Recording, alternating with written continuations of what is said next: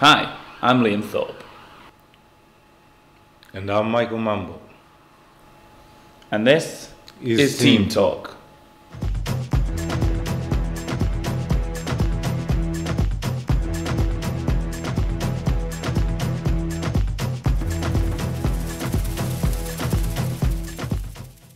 Hello ATV football fans, and welcome to your second weekly episode of Team Talk. You lucky viewers have had two scoops of me and Mike so far this week. Yesterday was all about the Premier League, but today it's the all-important business end of the African Cup of Nations. First of all, we're going to talk about the quarter-finals that happened. Later in the show, we will be casting our eye to tomorrow's semi-finals, and you know, it's all too soon going to be over, but we've enjoyed it. So let's look at the quarter-final first. We had Ghana versus Cape Verde, and we've got a little package to see what the fans made of that exciting quarter-final. So the Black Stars of Ghana have made it to the semi-finals of the African Cup of Nations after defeating Cape Verde in Port Elizabeth on Saturday. A 2-0 win was enough to give Ghanaian fans hope of winning the tournament for the first time since 1982. This is the time for Black Stars to win this Nations Cup. This is our year. It has been a long time. It's been a long time. It's been over 30 years. We have to win this. Yeah, we definitely have to win this. Cape Verde, for their part, have surprised many at this tournament, and they were very much in the game. But 2 goals, a penalty, and a breakaway goal from Mubarak Wakaso put the Black Stars just 1 win away from the final and sent their fans delirious. So I trust all my players. I trust them very, very well. We are going to win the cup. We are going to bring together. I like all of them. The goalkeeper, I like all of them. No way. I'm confident because previously it seems we lack energy, but of late it seems the indefatigable spirit that has been infused into the team. With that, it will carry us to the top. Standing in their way are Burkina Faso, who will be hoping to beat the current favourites on Wednesday evening and progress to the final. And there you have it. So as usual in the ATV office is my resident football friend Michael Mambo. Ghana there safely through to the quarter-final. But Cape Verde have got a lot to be proud of, haven't they, for this tournament? Yeah, they've got a lot to be proud of. Nobody expected them to get to that stage, and they really performed well. It wasn't, you've said it there, it wasn't easy, and there was stages in the game where they could have got something out of it.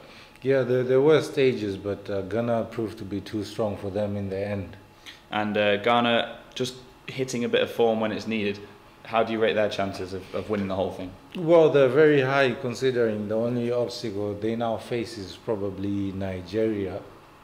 Yeah, well, that's not to give too much away from the rest of the results we're going to discuss, but Ghana, as we say, winning 2-0 there. They won their group, they're through to the semi-final. Things are looking good for the Black Stars. In the second quarter-final we're going to talk about, and it was the hosts, South Africa. I think most people would probably agree that South Africa haven't been an impressive force in this tournament, and perhaps sometimes the home fans have just urged them over the line. Well, they were up against Mali, who have had a decent tournament, and this one went down to the wire. It was 1-1, again, very closely fought contest, with eventually Mali putting out the hosts on penalties. Mike, you said at the start you expected Mali to do well. Is this as far as they're going to get? Depends on that day. They're as good as any team out there, and when they're performing, they do actually get on along well. Now, we've not really discussed this, but of course there are some very serious events going on in Mali at the moment in terms of the French-led intervention. Will that have any effect on the players? I mean, they're totally removed from it, but obviously they'll have friends and family there. It does have an effect on the players, because each of them comes from different regions of the country, and you're expected to perform as a professional, and in the meantime your folks or friends or somebody you know is being slaughtered back home. So it says a lot about them as professionals being able to perform. Because I think a lot of people, in some cases rightly so, think footballers are just sort of one-dimensional players. That's all they care about, but they're human beings. Yeah, they're human beings, and well, I admire them a lot for that, because amidst all the chaos, at least people back home in Mali can look forward to their team doing well, performing. It more or less like takes away the focus, the cruelties of the war Yeah. And they can enjoy the victory. And I think people are very quick to judge football as a business and as an industry, but that is a highlight there of how it can be a positive thing, isn't it? It is a highlight, especially when everything is going down for you. You need a team you can cheer, a team that can make you forget about your own problems, and just for those moments, it's a big relief. But speaking of problems on the pitch there, South Africa had their fair share. How have you assessed their overall performance as the host nation? Well, as the host nation, they did well, considering people rated them slightly. But should they have progressed further, or is this as good as their squad should have got them? Well, it's as good as their squad should have gotten them. They actually did well to get to that stage. If you watched all the previous matches, were rather dull and boring. Okay, so fair result there, and Mali proceed to the semi-final. What about Togo? We've featured Togo quite a bit on this programme because they've never got out of the group stages before. Of course, they have a high-profile player that we like to focus on in England called Emmanuel Adebayor, and they surprised everyone really by getting out of the group stages for the first time. So let's have a little look at what happened after they progressed in the group stages when they met Burkina Faso. Overall, this has been a very positive tournament for a Togo side who have progressed from the group stages for the first time in their entire history. Their dream ended on Sunday after an extra-time winner put Burkina Faso into the semi-finals for their first appearance at that stage of the tournament. The Togo players looked exhausted, they've given it everything, and their captain and talisman, Emmanuel Adebayor, explained that whilst he was disappointed, this was not the end of the line. Whenever my country need me, I will be up for it, because I started something, I have to finish it. And we stop in the quarter-final, maybe next time we will be in the final and we'll win it. So for me, it's never finished till I have a chance to win something. I think we play against Burkina, we could have attacked a little bit more and put only me up front to make it difficult for myself. But I think I have done my best, and physically I'm exhausted. But you know, that's football, and what else you want me to tell you? It's a tough one, it's a difficult one for all the players, for myself, for everyone, but life goes on. Well, sadly for Togo, and for a lot of people because they've provided a lot of entertainment, that was the end of the line, but it took a late winner from Burkina Faso. How have you been impressed with Togo? Yeah, I've been impressed with the overall play, but there's too much emphasis on Adebayor that maybe took a lot of edge out of their game.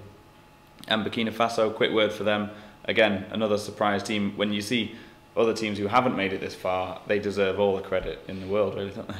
Yeah, I guess the football has been revolutionized with Zambia winning the Africa Cup and Chelsea winning the European Cup when everybody never expected them to do. So at the end of the day, it's not about whether you have the best players in the world. It's how you perform on that day, how you defend, and how you play as a team. And we know you love an underdog. Well, you must do, being an Arsenal fan. But do you gonna wish Burkina Faso to win the tournament now? Well, I want the best team to win the tournament. The best, as you say, the best team on the day. The best team, not the best stars, the best team to win. That could well be them, couldn't it?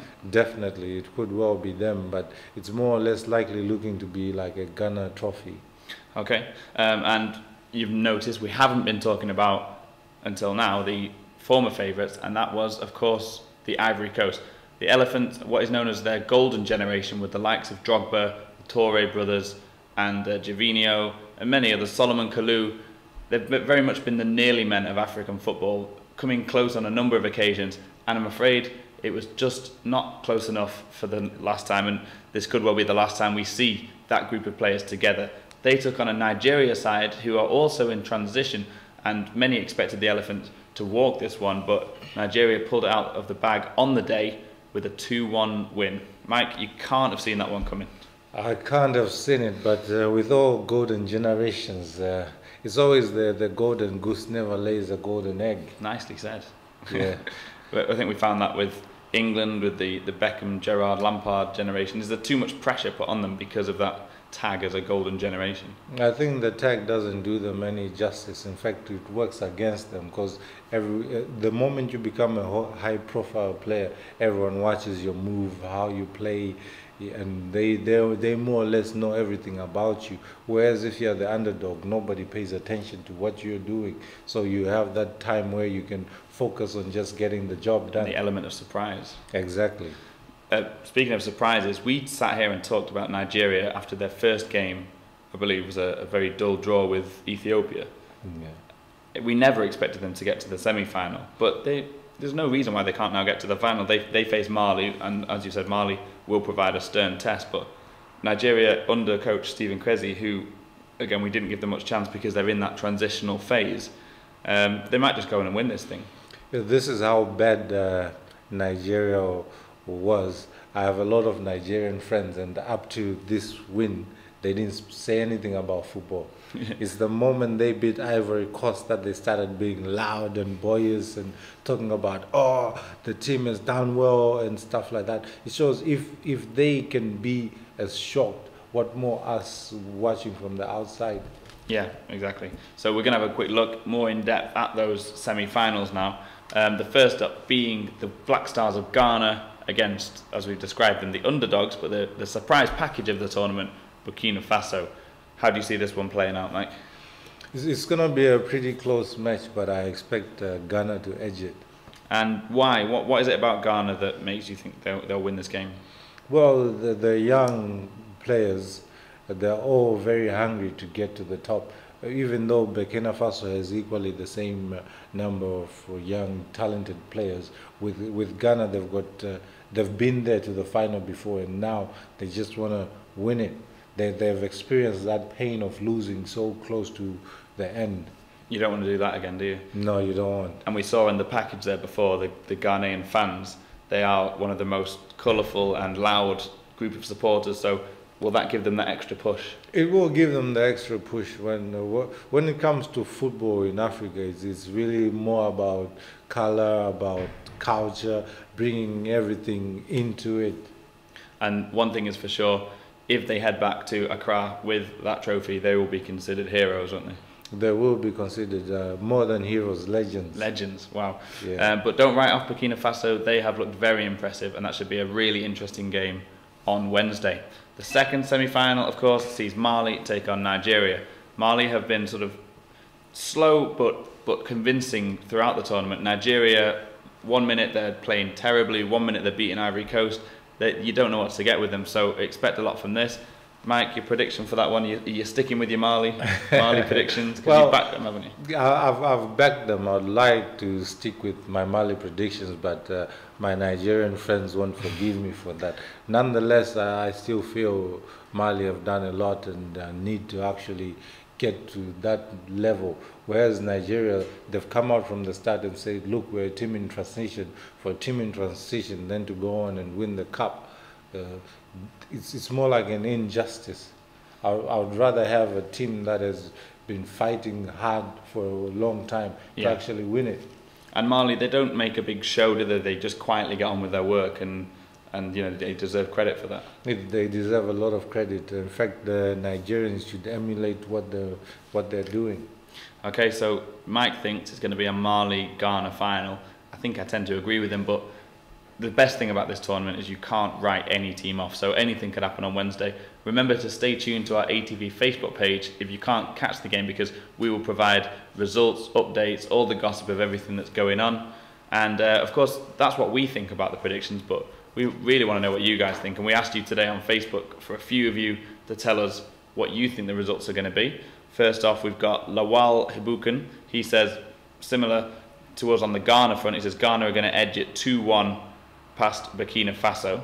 But he disagrees with us on the second one. He thinks Nigeria, the former great Nigeria that is, will return to the pinnacle of African football with a 2-0 win over Mali. That would be an interesting one. Richard Kawandera, he neglected to give us a prediction for the Nigeria game, but I thought I'd put this one in because he was the only person, I think, to say a convincing win for Burkina Faso. He said they're going to surprise everyone. They're going to win 3-0 against Ghana. Mike, that's That would be a turn up for the Bucks, wouldn't it? 3-0 to Burkina Faso. Well, it would. Probably the bookies would love that one. And the thing is, if Nigeria can beat Ivory Coast, then that anything can happen. So it's worth watching just to see. Well, the thing with Ivory Coast is they were producing the results, but they were not playing well as a team. Yeah. But the difference with Ghana is they are playing as a team and they are fighting for each other. You see, when you look at the scores that Ivory Coast conceded, some of them were very comical. Yeah, that's true. And you mentioned that both of these teams, Burkina Faso and Ghana, have hungry young players. Could the difference be that Ghana have a couple of older, more experienced players who've done it on a world stage and they can really teach the young ones? I wouldn't say older, more experienced, because if you really look at the team, who has that? Well, I mean, like the likes of Asamoah Gyan, he's played in the Premier League, World Cup. You know, he can be the talisman. Well, he's not really that old. older than the rest. I mean, yeah, for sure, because he's been at every other level. But at the same time, he's personally come out and say his mom has asked him not to take penalties and he won't take penalties. You see, so it's not a matter of about how experienced you are, but on that day, how good are you? Who stands up and who stands up to be counted? Okay. Because we had Didier Drogba, who's got tons and tons. In fact, if it was degrees, it would be a professor of experience. Nice. Yeah. Do you write these down before you come? No. Honestly, it doesn't. It's just top of the head stuff. Our final prediction is from Lucky Mahemba, who he says it's going to be Ghana 2, Burkina Faso 1. A lot of people are going for that result, which I think is fair because it's not a dominating win, it's Ghana edging it. But he says it's going to be 0-0 between Nigeria and Mali. But when pressed on the issue, he says Nigeria to win it on penalties. Well, as we say, tune in to our Facebook page on Wednesday, where we'll have all the updates of all the goals. And then on Thursday, we will have our usual Team Talk show to tell you about those semi-finals and look ahead to the 2013 African Cup of Nations final, which is on Sunday. Join us then.